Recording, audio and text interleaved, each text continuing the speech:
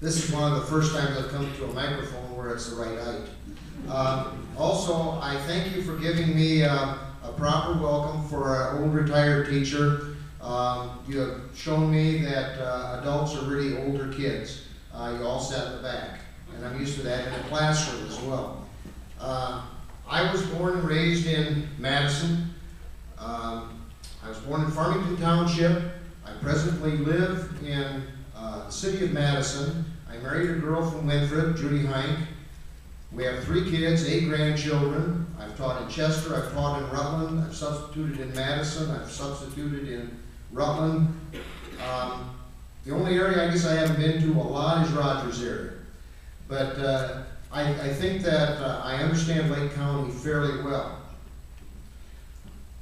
What I think that is important to me as far as becoming a commissioner for Lake County, that probably, as soon as I get my notes, my wife said, be sure you have notes, because if you speak off the cuff and get mixed up, it's worse speaking off notes, let me tell you.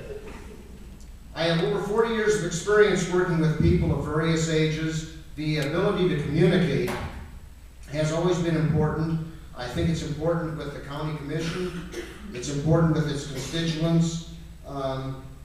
It is an important thing that maybe we sometimes overlook. My past experiences have taught me to be open-minded, proactive, and progressive.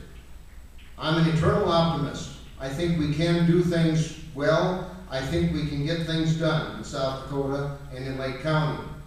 In other words, my belief is, firmly, I believe this, and if you know me well, you will agree. Work hard, be fair, and get the job done. Thank you very much.